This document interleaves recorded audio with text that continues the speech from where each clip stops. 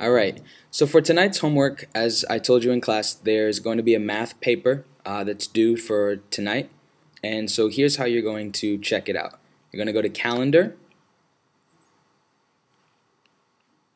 and let's click and see what the homework is for tonight. It is math paper number 3, and click assignment under the assignments. Okay, so it's no IXL homework tonight. We go straight to Edmodo, back to Edmodo. And if we look under the spotlight, we'll see that there's one assignment that's due. So let's click that. And it says mathematics paper number 3. Alright? So we read through the directions, and once you've done that, you're going to follow these steps. Alright? So you've already written your paper, and now you're ready to type it up. So once you're ready to type, you're going to go down to template math paper number 3. You don't have to open this up. These are just the directions that I gave you already, that you already have in your hand. You go to template math paper 3 and you click it. And this is going to download onto your computer. So once it's downloaded, it's going to ask you, if you have a Mac, it'll look like this. But if you have a regular computer, it'll ask you to save or to open. You just click open. Alright, once you open it up, you now have the Word document open. Where it says type your name here, your complete name, type your complete name. And then your teacher's name is Mr. Joseph Almeida, that's fine. And then logical mathematics is the class, and it says type your university here correctly. So I'll type in the university that I'm a part of. And then you can leave the date the same because that's the date that it's due. It's due today. And mathematics paper number 3, keep that the same. Question or problem. Sammy Valentino is on a submarine working on a secret mission. The submarine is currently 30 feet below sea level. If the submarine dives 16 feet more and then rises 20 feet, where will the submarine end up in terms of sea level? And then you type in your response. The question asked me to. Now, this response doesn't need to be more than 7 or 8 sentences, okay? It's not a long assignment. I just want you to get into the habit of writing, and I want you to have a word problem to solve. Alright, so the question asked me to, and I would begin typing, and I would begin typing my response. Now, I typed this on purpose because when you see the red squiggly lines, that means the word is misspelled. What you're going to want to do is you're going to want to hit Control, and or you're going to want to right-click on the button. When you right-click, it will actually help you to give you the proper spelling. If that's the word that you want, you hit that word, and it'll correct the spelling for you. If you see a green line, it means that your sentence is probably incomplete. And remember to capitalize your I's, okay? And then you would continue writing and answer the question, and then finally give me a final answer and explain your reasoning along the way, okay?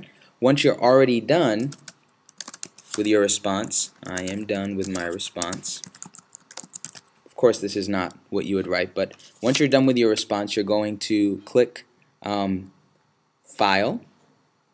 You're going to go to Save As. And this is how I'd like for you to save your paper.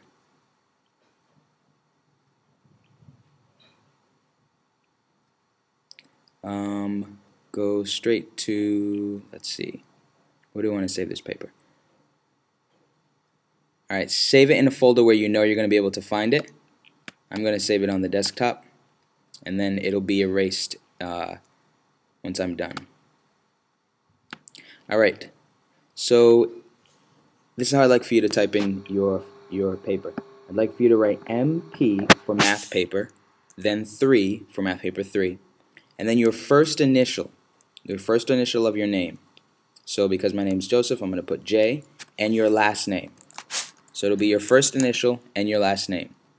And then make sure that it says Word format 97 through 2004 or something to the effect of .doc. Okay? And then you're going to save, and now it is saved. And you can see that the file name actually captured. Now what you would do is you would go back to the Edmodo site, and right below, click where it says attach file. Right below the type your response here, you click file. You're going to find your file on the desktop. That is under MP3 J Almeida. It's right there. I'm going to choose it, and now as you can see, it's attached. There'll be an X here, which means that if you attach the wrong document, you can click X, it'll get rid of it, and then you can attach the right document. But if that's the document you want, you're all set. If you want to add a response, you can, such as, "This assignment was cool.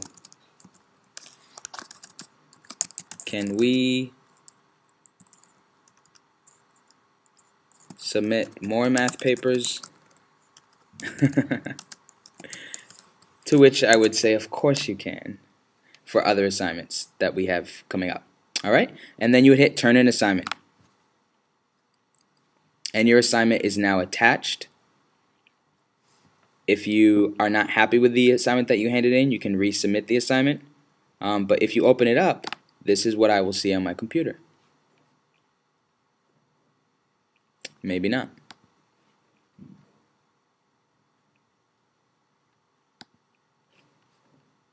Okay. I thought you could have read your assignment there, but I guess you can't.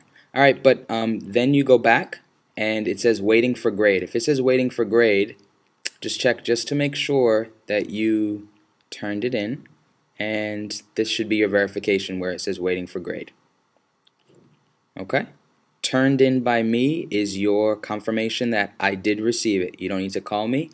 Just know that if it says turned in by me, and if it says the file name, and everything's all set, then you have submitted the assignment the way it needs to be submitted.